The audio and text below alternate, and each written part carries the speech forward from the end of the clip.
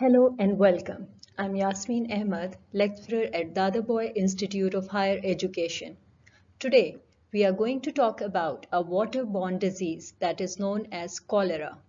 According to World Health Organization, every year there are almost 1.3 to 4 million cases of cholera, and among these, almost 21,000 to 143,000 deaths have been reported. Quite alarming. The discovery of this disease is linked with the old hand water pump not in use nowadays. So first, I must let you know what is cholera. It is a diarrheal infection associated with eating food or drinking unsafe water. What we talk about unsafe water, it means it has having live bacteria or its spores in it that we cannot see.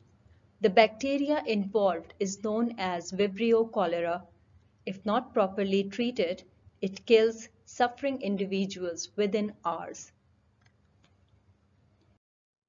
The discovery of disease cholera and its linkage with unsafe drinking water is quite amazing.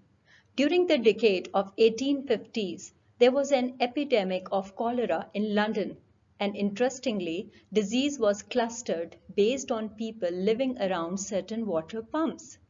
The task of discovering the causative reason of cholera was given to an English physician named John Snow. John Snow did an amazing work.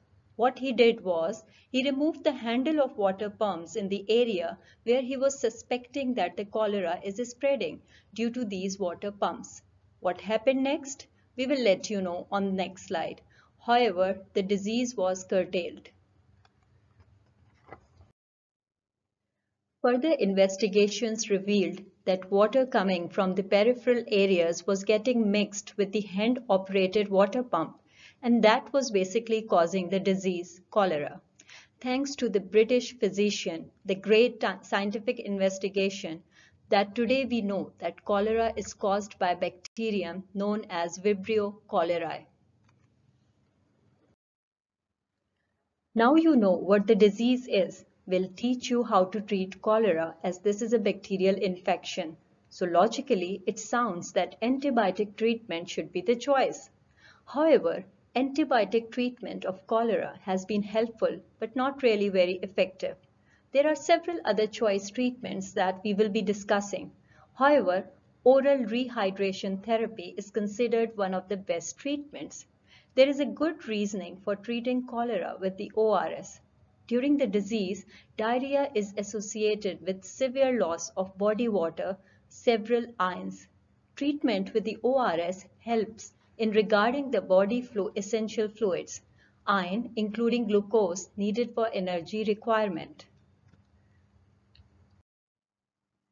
Cholera treatment is also associated with several other strategic measures, including promotion of social and cultural programs relevant to water education, good hygiene practices, educational initiatives, and awareness campaigns about the cholera disease pathogenesis, including precautionary measures to avoid getting cholera.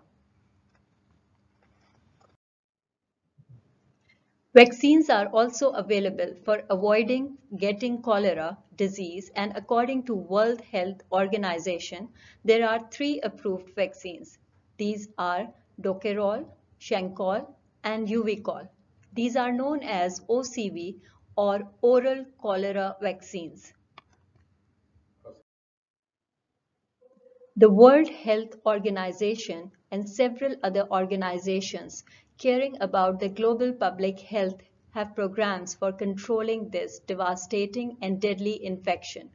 According to the 2030 Roadmap of Ending Cholera by the Global Task Force on Cholera Control, the objective is to reduce cholera death by 90% in 20 countries.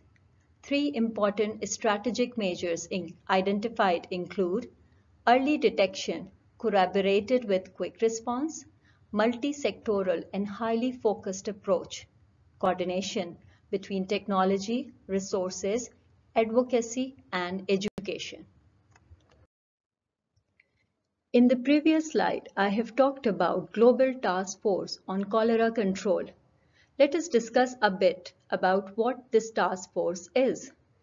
It is a network of 50 countries comprising of academic institutions, non-governmental organizations, and United Nations agencies.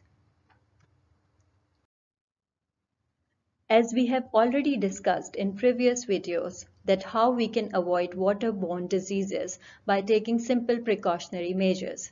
This simple measure can go a long way, leading to healthy lives of our loved ones. As they say that prevention is better than cure.